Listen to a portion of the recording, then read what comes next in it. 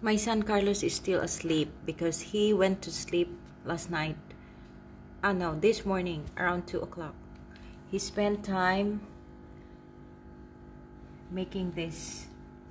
This is like an imagination of underwater. What do you call this one? I don't know. There is a term he knew. So this is like underwater plants. You see that? And then there are fishes. He painted. He used styrofoam, cut and then painted the fish, and there's like some seaweeds or food for the fish. Yeah, he used my acrylic paints.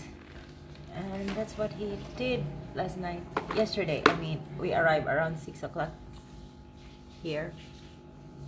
So that keeps him busy, and he even have some paints on his body.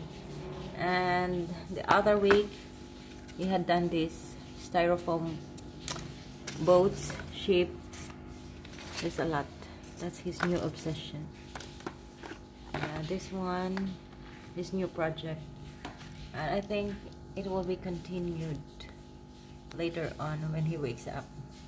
I believe this is not yet finished.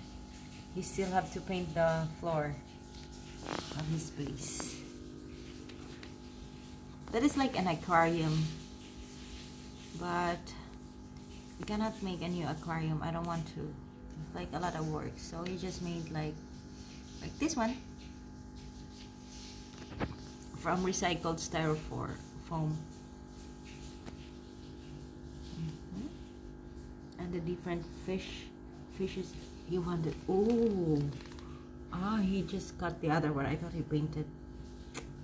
He just got it from his book. That's it.